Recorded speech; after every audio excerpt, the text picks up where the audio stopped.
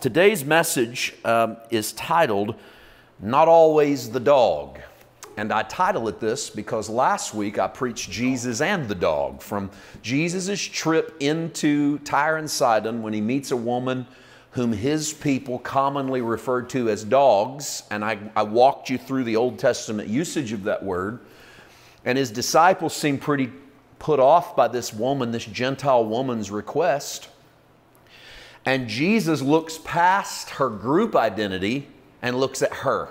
He looks past the fact that she's referred to as a dog, and he speaks directly to her as a human. And when he does, he gives her everything she wants, but he doesn't do it because she's living right or she's done good things or she's a good deed doer, but her faith. He says, your faith has given you everything you're looking for, which is the key to everything we are.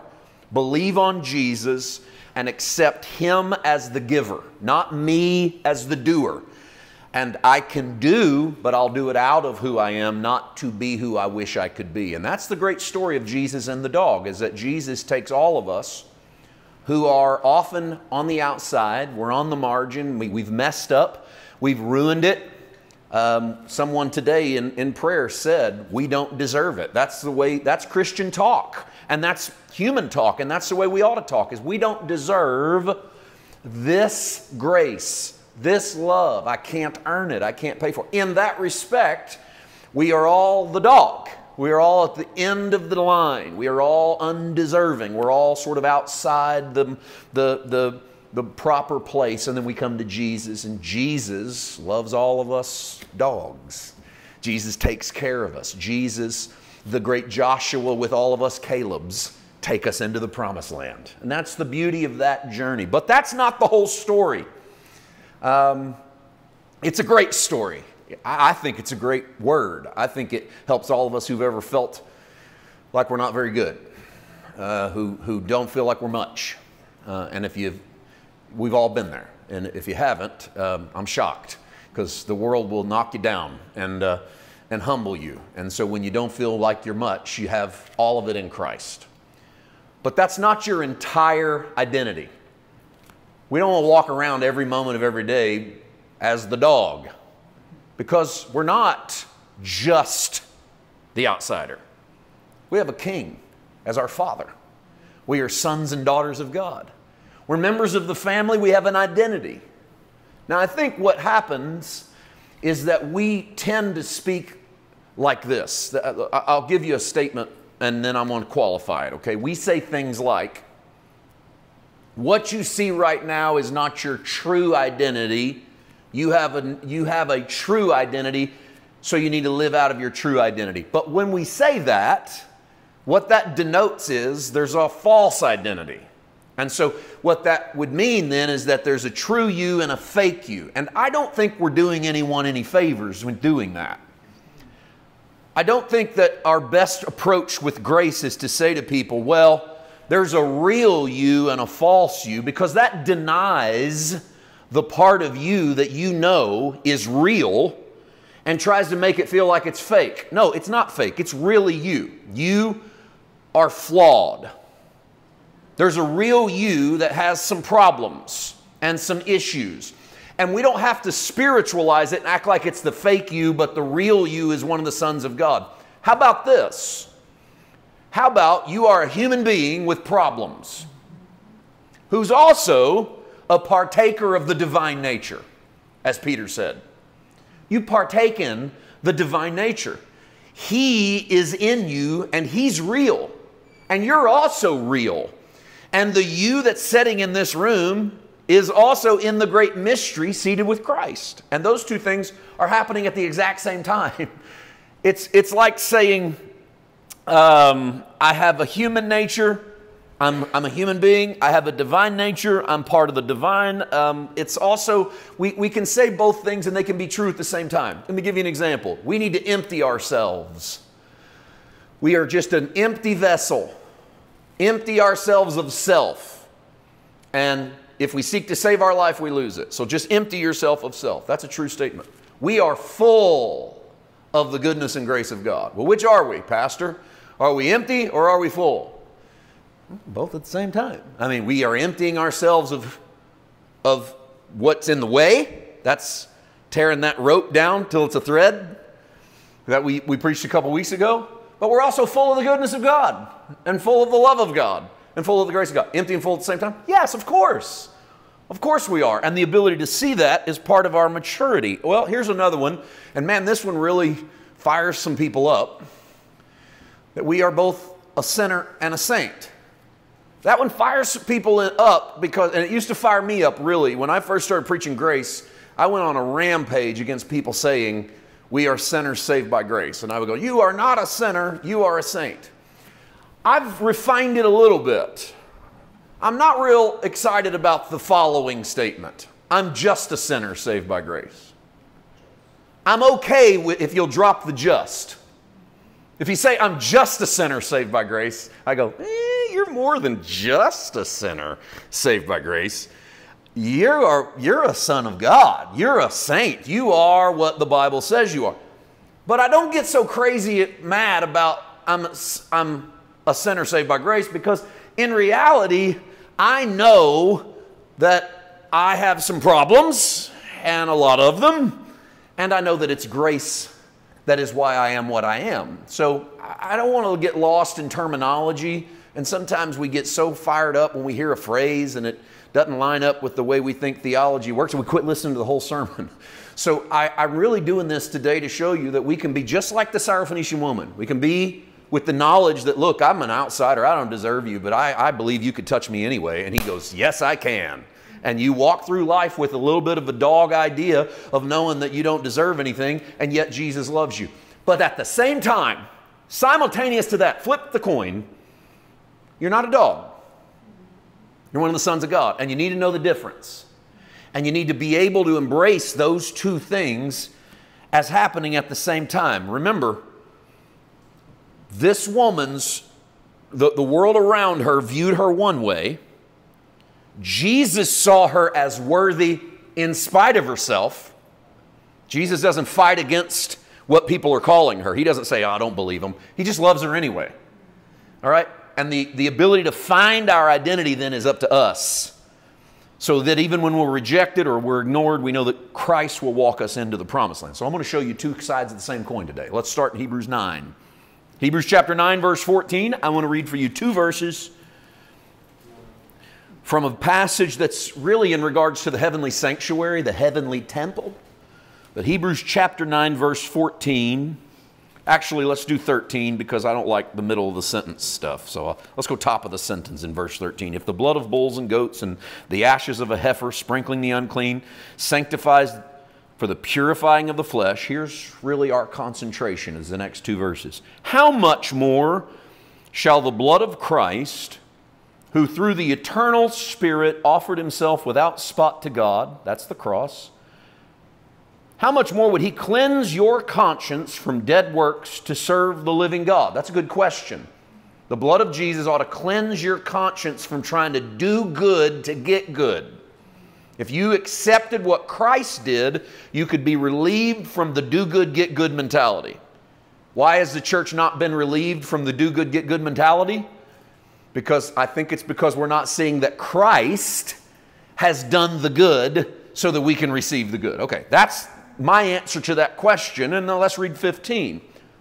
For this reason, he's the mediator of the new covenant by means of death, for the redemption of the transgressions under the first covenant, that those who are called may receive the promise of an eternal inheritance. Look at that. You and I are the called, and we get an eternal inheritance. Okay, all that believe on Jesus receive the fullness of the new covenant. We have the promise of the eternal inheritance. That is my identity in Christ. I'm one of the sons of God. I get the full inheritance. Because Christ has redeemed me from doing good to get good, I am what he says I am. Flip the coin. 1 Timothy chapter 1. So just backtrack in your Bibles just a little bit, a couple of books previous to Paul's letter to young Timothy. Paul is dying. He's in prison. He's not dying from any malady. His ministry's coming to an end, and he's about to die at the chopping block as a martyr for the cause of Christ. And he writes a couple of letters to young Timothy some spectacular Christian instruction. And right here near the end of his life, Paul says something we don't hear him saying when he's younger, when he's in his brash, fired up, changing the world version. I've been in brash, young, changing the world version. I liked him. I don't want to stay him forever, but you know, he had his moment in the sun. Brash, young, changing the world version. But then there's another version that says this in 1 Timothy 1:15. This is a faithful saying and worthy of all acceptance, that Christ Jesus came into the world to save sinners, of whom I am chief. I want to pause for a moment. I want you to see what Paul just did. He came to save sinners, of whom I am chief. Paul goes, I'm the chiefest of sinners. It doesn't sound like the kind of thing that younger Paul would have said. Paul that writes the Galatians and the Ephesians and the Romans, he's always talking about who he is in Christ. But here near his end, he goes, I'm the chiefest. I've learned some things about myself. I am the chiefest of sinners. I know. I told you this was two sides of the same coin, right? I have an eternal inheritance. He's a mediator of a new covenant. I get it all because of the blood of Jesus. I don't have to do good to get good. I just get it because he's a good God. And he loves dogs like me. Flip the coin. Yeah. Like me. Chiefest of sinners. But what's the point in us calling ourselves a sinner if we know that we're also a saint? That's verse 16. However, for this reason I obtained mercy, that in me first Jesus Christ might show all long-suffering as a pattern to those who are going to believe on him for everlasting life. Look at that. By identifying myself as the chief of sinners, I become a pattern for everyone who's going to get saved. That's the way we would say it. For all the people I come in contact with who don't know my Jesus, if I can still know that I am the chief of sinners, it gives hope to all of those sinners. Paul's way of saying, if I only identified myself on the other side of the coin, I couldn't identify myself with any sinner. I could only see myself as the righteousness of God, one of the sons of God. What do I have to offer other than to try to change people? But if I could still see myself as the chief of sinner, I become a pattern to everyone I come in contact who might become a believer. Because if I know I'm still a chief of sinners, then I still need God's grace. That changes the way I present the gospel. I think this is a powerful way of saying it's important that I realize the new covenant is mine on this hand, and I get all of it, and I have all of it. But on this hand, if I'm going to effectively live this out in a world full of sinners, it really helps if I can see myself still as the chief of sinners who has found Jesus and Jesus has found me. I'm the dog, but I'm not always the dog. Like, I know I don't deserve it, but I know it's mine. And I get it whether I deserve it or not. And if I forgot that I'm this, I might be no good to anybody that's over here. And I've seen a lot of Christians become only recognizing what they're going to and who they are so they can no longer identify with a sinner. They no longer have anything to say other than you need to change. You need to get saved. You need to find God. And it becomes so distant and harsh and stone throwing from the other side of what I know I have. But I've also seen us as believers so conscious of just being the dog that we don't have any peace in what belongs to us. So we're just always downtrodden and we're going to hell, and I just hope I get to heaven when I die, and oh, what should I do to please God that's mad at me? And we can be so sin-minded that we don't realize what is ours. So I actually believe in balance. People talk about in grace, they go, well, you can't balance grace. No, you can't balance grace. God doesn't need grace balanced. Everybody needs grace. God pours his grace out on whoever he wants to. It's his grace, it's not my grace. But I do believe in the balance of me knowing that I am both. And we need that because we become a house then where the sinners go to church. What good would that do us? Because if we're the house where the sinners go to church, sinners could find hope if they came. But we're also the house where the saints meet. The sons and the daughters of God get together. And they talk about their week, and they talk about their hopes and their dreams and their sin and their failures and their sicknesses and their needs, because they're still living in a world that's downtrodden, but they're also the sons and daughters of God. So we're not only one thing, we are also something else. And if we can catch that identity, it'll make a difference in the way that we live and the way that we walk. All right, let me run into the weeds with you for a moment, tell you a story. Okay? This is one that you're familiar with, and I want to try to read minimally. And with that said, we're going to read a chunk in a moment from the Old Testament, but I got a lot I was going to read. And I thought, well, don't wear them out with reading. So let me just tell you the story, and then we'll read a little bit of it, okay? In the Old Testament, the first king that Israel has is a man named Saul. And if you're new to the Bible, don't be confused. There's a Saul in the Old Testament, and there's a Saul in the New Testament. They're not the same person, okay? A little confusing, but that's the way it is. Saul is the first king of Israel in the Old Testament. He was chosen because he was the tallest. Good qualifications, right? I mean, there was more to it than that, but I'm giving you the Cliff Notes version. And the Cliff Notes version is he was taller than everybody else in the room, and people thought tall people had something special going on in that era. And so he was the man who was chosen. Saul's chosen to be king, and from the get-go, there are problems. And part of the problem is that Israel only wanted a king because ultimately they were rejecting the kingship of God. And they even told God, we want to be like the other nations. They all have kings. We want to have kings. And so Israel gets himself a king. And the biblical story is leading us to the King of Kings, all right? But there's types and shadows on the way there. And there's a young man keeping sheep on the backside of his father's ranch named David, who will become the king by which the kings of Israel are modeled. Well, David doesn't have any rights to the throne. David's just a kid who's a shepherd who happens to be anointed and chosen by God to be the next king, which is a problem in the king's house because the king has a son named Jonathan.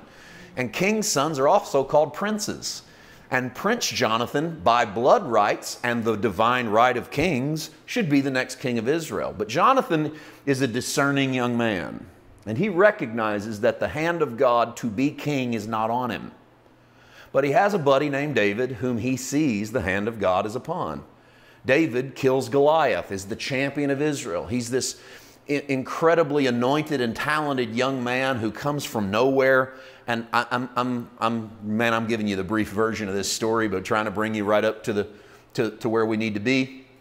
And Jonathan and David develop a friendship. Jonathan is discerning enough to know that he shouldn't be king, and he's also discerning enough to know that David should be. He can sense it, and he knows God's presence is on David's life. David is humble enough to not claim any acceptance of the kingship or acceptance to the throne, but discerning enough to know that God's chosen him to do something.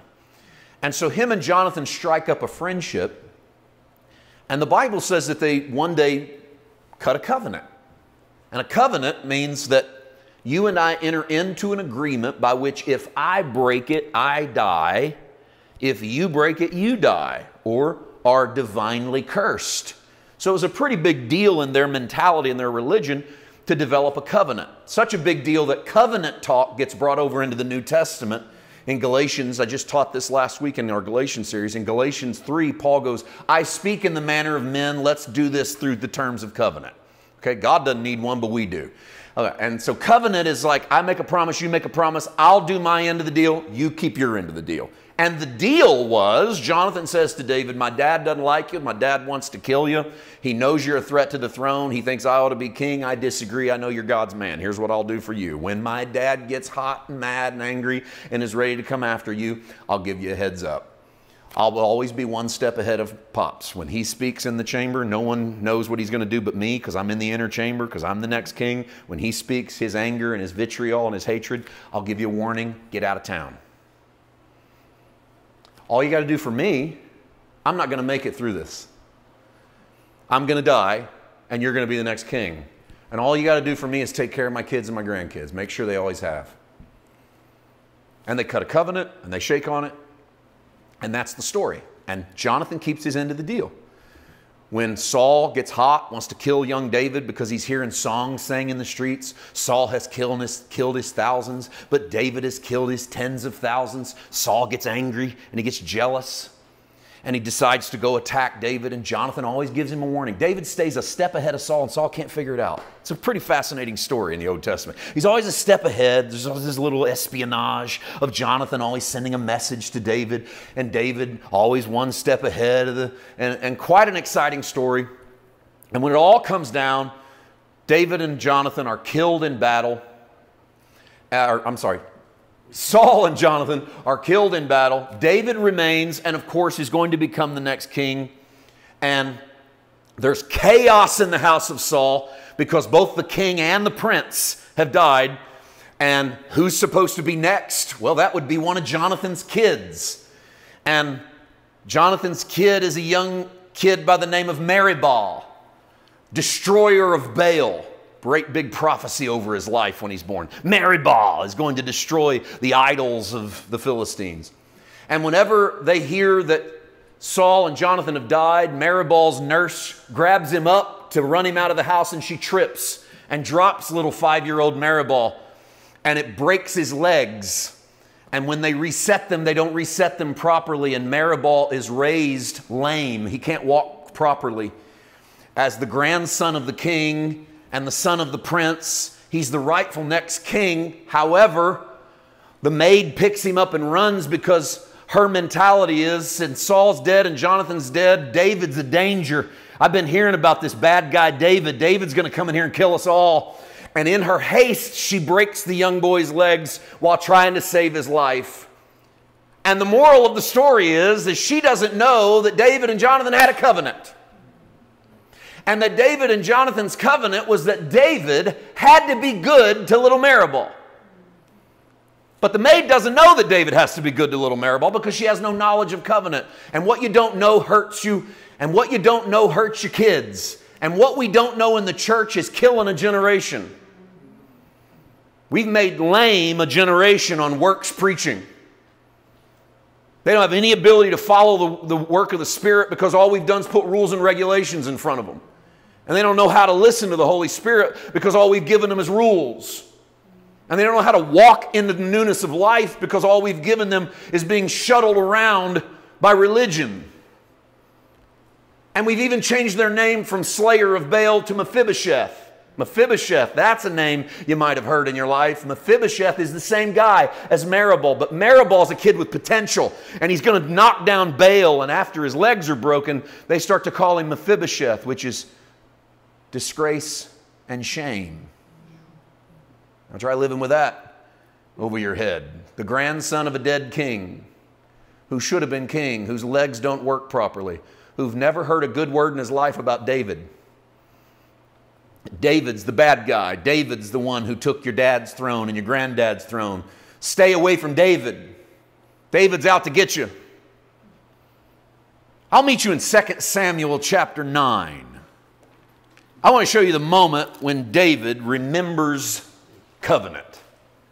He cuts a covenant with Jonathan. Jonathan is long dead. David has taken the throne. And in 2 Samuel chapter 9 verse 1, David said, "Is there still anyone who is left of the house of Saul, that I may show him kindness for Jonathan's sake?" Now, I don't know what translation of the Bible that you're using, but I know that the word kindness from the Hebrew is the phrase covenant faithfulness. So let me read it to you that way. "Is there anyone left of the house of Saul that I may show him covenant faithfulness for Jonathan's sake?" Hear that phrase, for Jonathan's sake. What's that mean? I'm not doing it because I like whoever he or she is. I don't even know if there's anyone left. But is there anyone left that I could be good to because I cut a covenant with Jonathan? And I want to keep my end of the deal to my old friend. I'm the king, and I'm partially king because Jonathan kept his deal. He kept telling me when his dad was mad at me. And I always outran the fox. And here I am. And I want to pay him back. And I want to do it because I loved Jonathan. Is there anybody left? Verse 2, and there was a servant of the house of Saul whose name was Ziba. So when they called that servant to David, the king said, "Are you Ziba?" And he said, "At your service." And the king said, "Is there not still someone left of the house of Saul to whom I may show the kindness of God?" And Ziba said to the king, "There is still a son of Jonathan who is lame in his feet." Okay, there's our little cripple boy. We even know how he was made lame because we've heard that story. So the king said to him, "Where is he?" And Ziba said to the king, "Indeed, he's in the house of Machir, the son of Amiel, in Lodebar." Lodebar is the Hebrew phrase for desert place. He's just living in the middle of nowhere. And if you're living in a desert, you're not eating well either. And you're on the run. Mephibosheth has tried to stay away from deadly King David his entire life, even to the point of living in a desert place. And King David sent and brought him out of the house of Machir, the son of Amiel, from Lodebar. Now when Mephibosheth, the son of Jonathan, the son of Saul, had come to David, he fell on his face and he prostrated himself. Then David said, "Mephibosheth?" And he answered, "Here is your servant." So David said to him, "Do not fear, for I will surely show you kindness for Jonathan your father's sake." I want to pause. Why am I being kind to you? For Jonathan's sake, right? You have nothing to do with it, Mephibosheth. I'm being good to you for Jonathan's sake. I keep repeating this for a reason. This is covenant language. This isn't about you earning it. This isn't about you feeling worthy. This isn't about you deserving it. Wouldn't matter if you did. I'm not being good to you for you. I didn't even know you existed till about 20 seconds ago.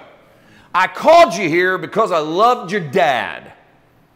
And your dad and I had a covenant. And I'm going to be good to somebody today that's related to your dad. It might as well be you. Okay, now we're all up to speed. Middle of the verse, I'm going to restore to you all the land of Saul, your grandfather, and you're going to eat bread at my table continually. This guy's been living in the desert on the run with no farm of his own. He's probably mostly starved.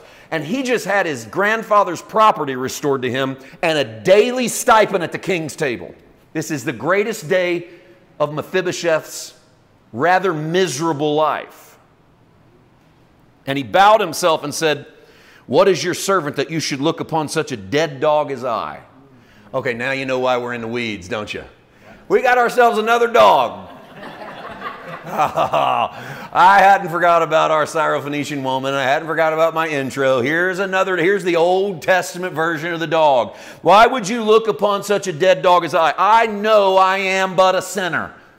Here we are on this side of the coin. I know I don't deserve this. What in the world are you taking time out of your kingly schedule to mess with a lame kid like me? And I want you to note verse 9, the king called Ziba, Saul's servant, and said to him, "I've given your master's son all that belonged to Saul and all of his house." Pause. He doesn't say, "Get up, you're not a dead dog." No, he is a dog. That identity works right now. This is how we approach the king. We come with nothing, man. We come dead dog as I. It's okay. But remember, you're not always the dog. Keep that. That's where we're going. We're in the weeds, but we're going to, you're not always a dog, okay? So watch how Mephibosheth's life begins to change. 10, you and your sons and your servants are going to work the land for this guy, and you're going to bring in the harvest so that your master's son may have food to eat. But Mephibosheth, your master's son, shall always eat bread at my table. Ziba had 15 sons and 20 servants. That's 36 people who are going to spend their lives now waiting on a kid who as of this morning had nothing, and now he has everything. And Ziba said to the king, "According to all that my lord the king has commanded, so will your servant do. As for Mephibosheth," said the king, "he shall eat at my table like one of the king's sons." Oh, he was a dog, but I'm going to let him eat like a son. Okay, here's our two coins coming together. He's a dog that doesn't deserve it. He woke up not deserving it, but I got a covenant, and for Jonathan's sake, he's better than he thinks he is, and he's going to get to eat like one of the king's sons. And Mephibosheth had a young son whose name was Micah, and all who dwelt in the house of Ziba were servants of Mephibosheth. Look at 13. So Mephibosheth dwelt in Jerusalem, for he ate continuously at the king's table, but he was still lame in both his feet. He still got the dead dog. He still can't walk like he needs to. And this, for me, is an indication that not everything gets fixed when you get into covenant. Okay?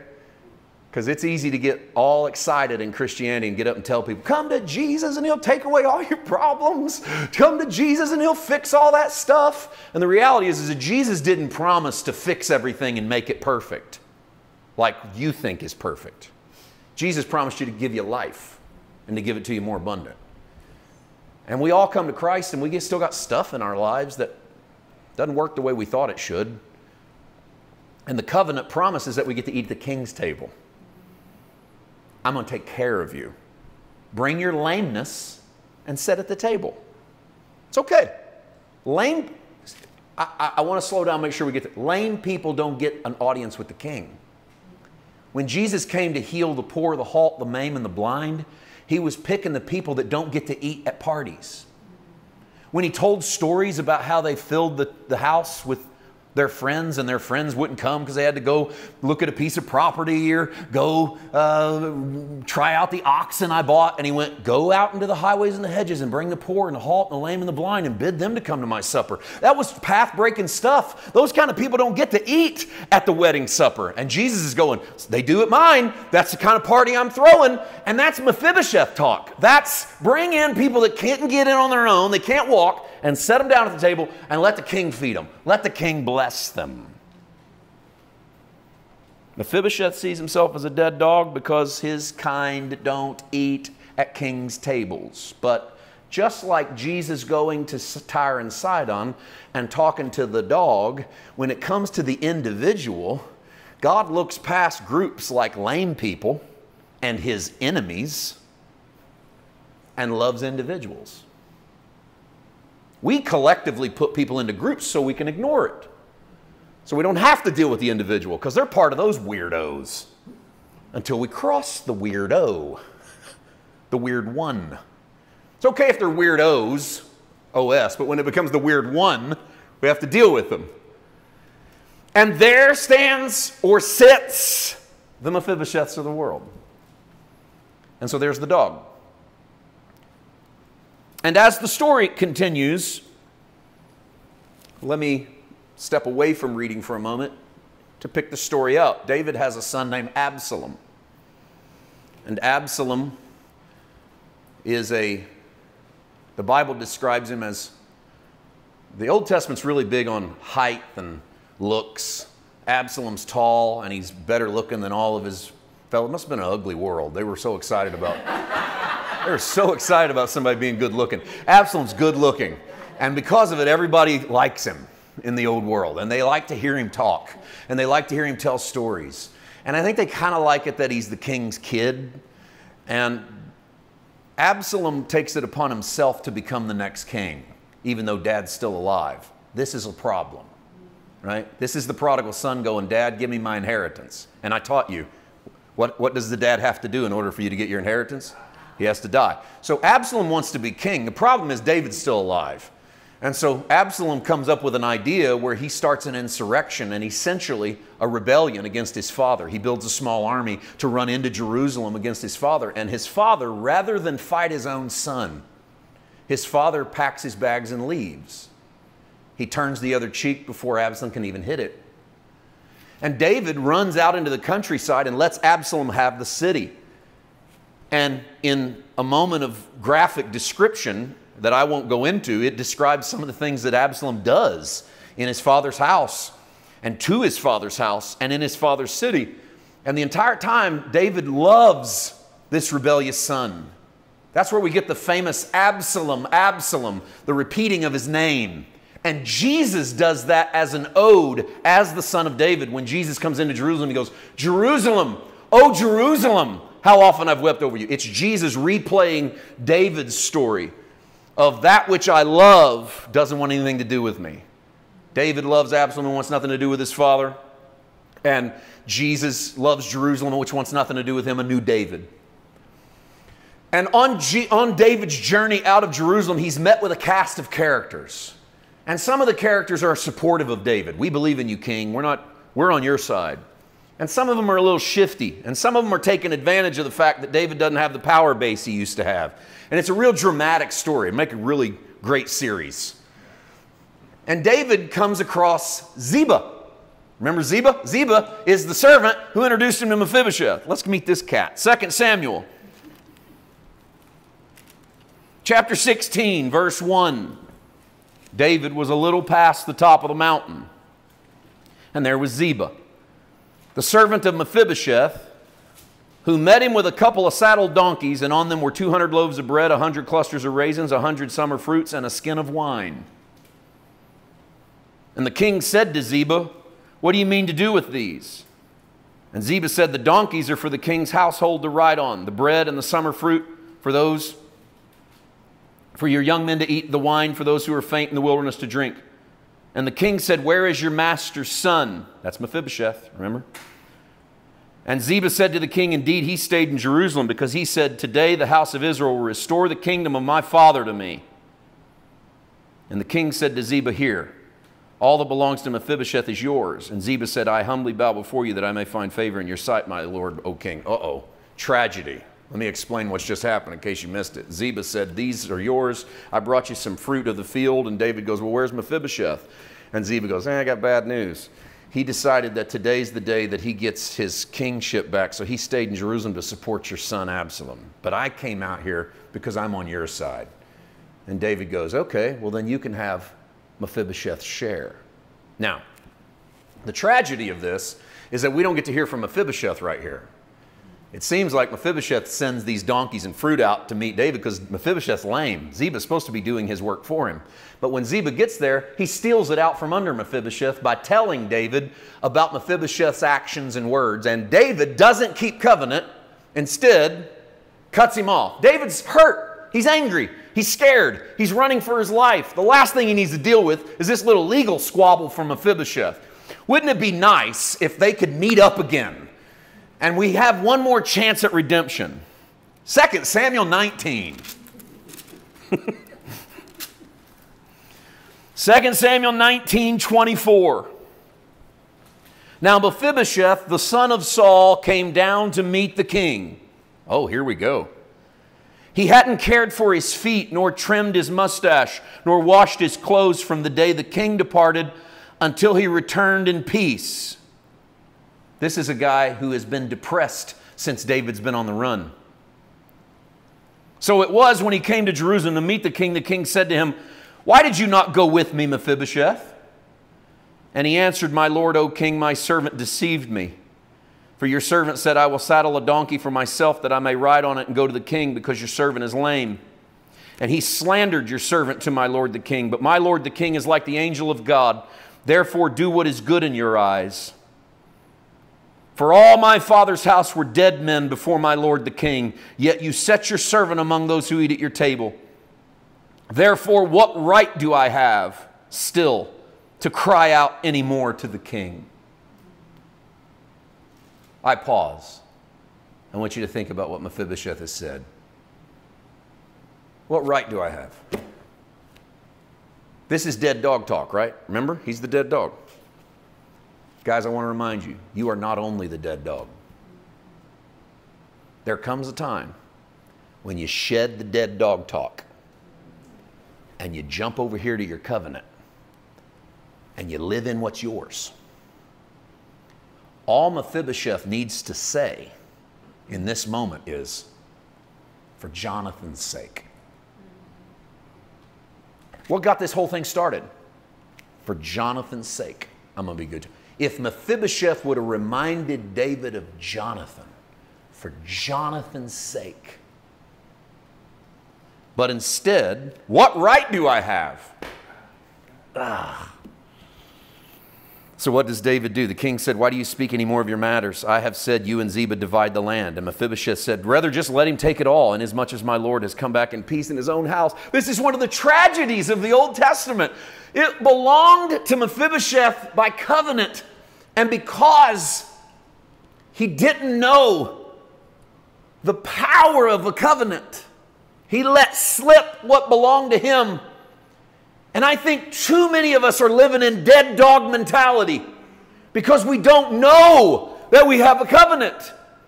It is okay to know that you're a dead dog when you approach Him and to remain in that mentality of, look, I know that I am a sinner and I know that He is the Savior of sinners, and I know He can save sinners like you because He is saving a sinner like me. That's valuable, but it's deadly when it comes to laying down what belongs to you. The peace and the joy that comes to you in knowing the covenant belongs to you. Resting in the midst of your storms and your trials. That is your right. And to say to God, what right do I have, is to go back and call yourself a dog when it's time to take your stand and know that the covenant belongs to you. Just imagine a world where instead of saying, what right do I have, Mephibosheth had said, Jonathan. Just reminded David one word, Jonathan. I think David would have paused and went, Jonathan, my old friend. Mephibosheth, you're right. I made a promise to Jonathan. Now, I want to bring it into you. Let's get out of the weeds, all right? We have a God who doesn't forget that we have a covenant. But we are a people who do. And I don't for a moment believe that God is withholding from you because your confession isn't proper, or God isn't giving you His goodness because you haven't figured out the right scripture. But I do believe we're carrying a lot of unnecessary baggage because we think that God's goodness is waiting on our goodness. And we need to be reminded of one word, and it's not Jonathan. Jesus. Paul says, let's land here, Ephesians chapter 4. I want to show you one more verse. Let's bring it back to the New Testament. Ephesians chapter 4, verse 32. Be kind to one another, tender-hearted, forgiving one another. And I'm going to read from the King James on this last line. Even as God, for Christ's sake, forgave you. Ooh. Let's hear that again. Be kind to one another, tender-hearted, and forgive one another, even as God, for Christ's sake, forgave you. What was the phrase in the Old Testament? Is there anyone left of the house of Saul that I may show them kindness for Jonathan's sake? I don't want to be good to them because they're good. I just want to be good to them because I love Jonathan. Here's God saying to you, I forgive you for Jesus' sake. Now, why does God forgive us for Jesus' sake? Because the Christian theology says this: Jesus took into Himself all sin and died so that He could resurrect as a new Adam. And if Jesus took all sin into Him, then for Jesus' sake, you must be forgiven. Because if it was in Christ, how can it be in you? And if you walk around with a dead dog mentality, odds are you also walk around perpetually guilty and condemned because you don't know you're actually forgiven for Jesus' sake. So don't just live on this side of the coin. Know that it exists, but also know what belongs to you. I am forgiven for Jesus' sake. No, I'm not forgiven because I had a good week. I'm not blessed because I'm praying right, found the right translation, or joined the right church. For Jesus' sake. And that allows us to accept whoever walks into the door as the dog they are, in the midst of a room full of people who also know their dog-like ways, but who are glad to introduce the dog to the covenant for Jesus' sake. That you too can have everything He promised for Jesus' sake, not for your sake. I think this might be the best news possible. In a summer full of really good news, to me, this is really, really good news. That when I know I've been a dog, I have a seat at the Master's table. And that having a seat at the Master's table doesn't mean the rest of my life goes perfect. Sometimes I'm lame on both my feet, but my Jesus loves me. And for Jesus' sake, we are who we are today. Soak that up for just a second, would you? Father, thank you that for Jesus' sake, we are not guilty. We are forgiven. We get to go out here this week and be kind and tenderhearted and forgive one another, not because people deserve it or they earn it or because they've stopped acting like a dog, because they probably haven't. But we get to be that for Jesus' sake. And we get to do that because for Jesus' sake, we are what we are. We are like the Syrophoenician woman. We know that sometimes we are outcast and downtrodden, and we come to you and ask for the little crumbs that even the dogs eat. But you love the dog inside of the dogs. The group doesn't define who we are, and you love us. And you pour your mercy and your grace on us, and we receive it. But God, Father, I pray, may we never be like that last moment we see Mephibosheth. May we never forget that it was always about covenant. I only had it good because of a covenant. I have it good, not because I do good, but because He's good. And expect your favor in Jesus' name. Amen. Thank you for joining us for this week's program. If you would like more information, please visit our website at paulwhiteministries.com.